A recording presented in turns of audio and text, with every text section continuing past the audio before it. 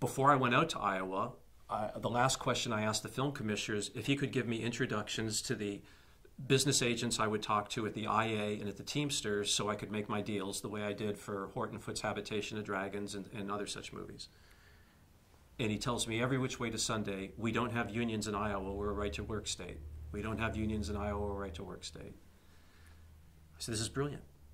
This is brilliant. This is going to be a very reasonable picture, and everybody who's on it is there because they want to be there. So now we're actually making the movie. We're about 3 or 4 days into photography, and I get a phone call from Scott Harbinson. And no, we were 1 week in the can. I get a phone call from Scott Harbinson. He's just landed at the airport. He's from the national IA headquarters, and he's here to unionize the picture. And I said, well, you got to call the film commissioner because he's guaranteed me that there's no unions in Iowa. He said, I don't care what the man said. I'm claiming jurisdiction, and we're going to unionize you.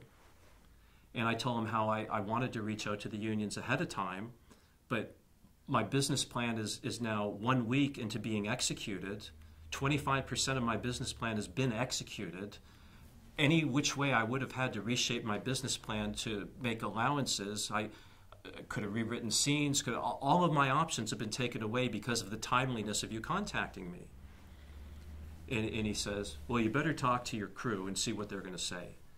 Now, I don't know that he's already, at the point, he knows something that I don't know at this point. He knows that he already has enough support from the people I've actually hired that I'm going to have a strike and people are going to be walking off my show.